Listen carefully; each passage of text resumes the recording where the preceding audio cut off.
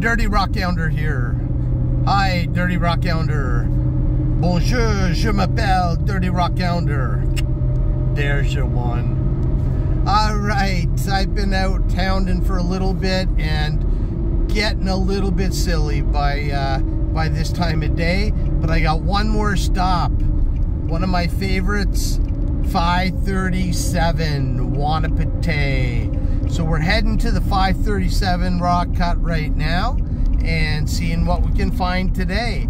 Love this place, and I'd say let's go get dirty, but I'm already there.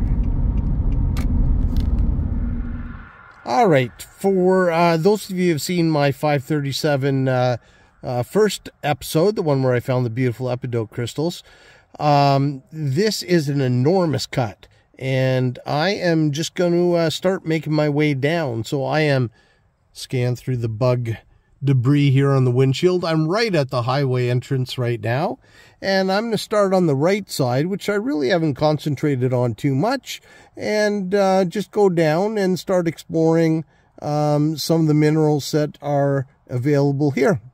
So I'll let you know what this end's like. So far the same as the other end. We got some beautiful Epidote mixed in with some quartz. Here's a little beauty I'm going to bring home for my rock garden. I've got a little Epidote section, and it's got a couple really nice Chalcopyrites in there. I think I'll clean those up and get them into the purple and blue stages. Here's a nice chunk I found here, and I'm not sure what it is, whether it's just silver mica in here or not, but there's a plug of something right there, and I'm going to crack this thing open and just see what that is inside. I'm not too worried about saving the rest of the specimen here, so I'm just going to give it some big whacks with this big 3-pound mallet here.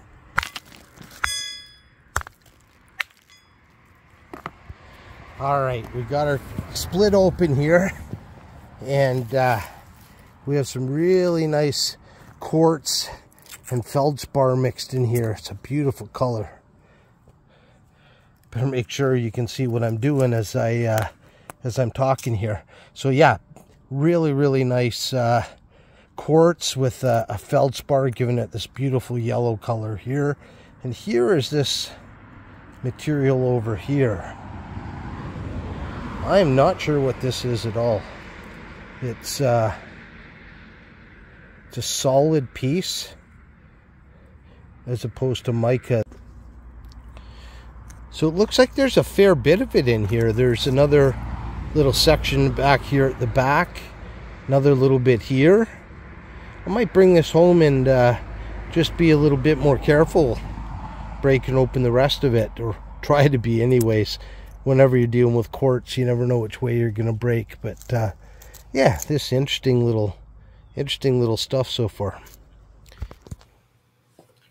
This is the material I was struggling with identifying up on the cliff. Originally, I thought I had found some pyrite. The first piece was fairly cubical, but it was so silver that as soon as I got it close, I was really doubting that it was a pyrite. This piece here of Epidote, you can see that it is not cubical at all.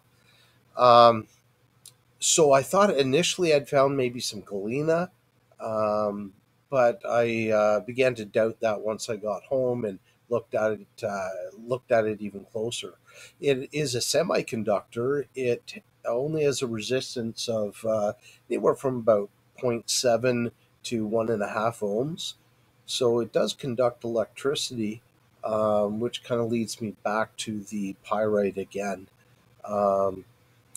If anyone has any more information about what causes that silver color in the pyrite, I'd love to know. So far online, I'm just seeing that pyrite can be silver colored. So yeah, let me know if you have any good ideas on that.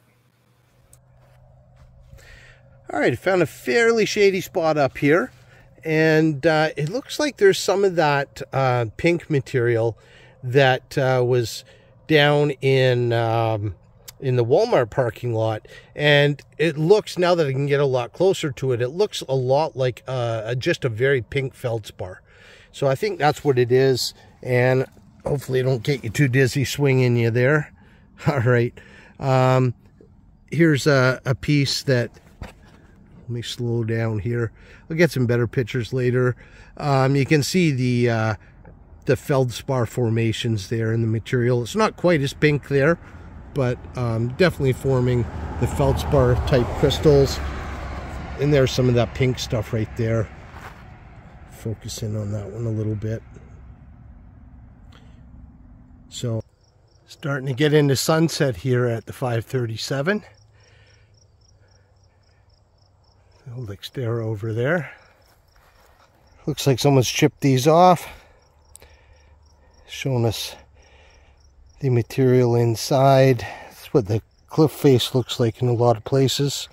Old and weathered. Beautiful on the inside though. Love the 537. It never disappoints. Epidote, as always, was the big one. Some beautiful big crystals here. Those two chunks that I have are quite big. I was quite impressed with those. Some of the biggest I've found. And solid epidote, not just coated. So that was awesome. The pyrite was really cool. I really enjoyed finding that silver pyrite. I'm pretty sure that's what that is. And getting the feldspar and the epidote, that euconite formation, that's always pretty cool too. As always, thanks for joining me today, exploring another awesome rockhounding location, the good old 537. Don't forget to like and subscribe to the Dirty Rockounder. And I hope you get the chance to get out there and get dirty soon.